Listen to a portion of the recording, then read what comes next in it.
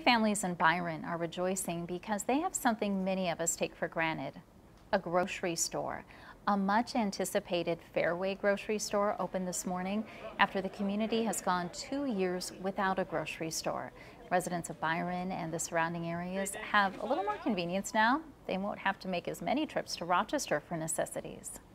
Hey, we can do other things, go hiking or biking rather than going to 4 different places. So we're glad to have like a one and all stop gasoline as well as a beverage place to stop at as well. So I think it's going to be a very, very big plus for the community in Byron and the surrounding area as well. Fareway is a growing Midwest grocery company currently operating 123 stores in a 6-state region. We'll be right back.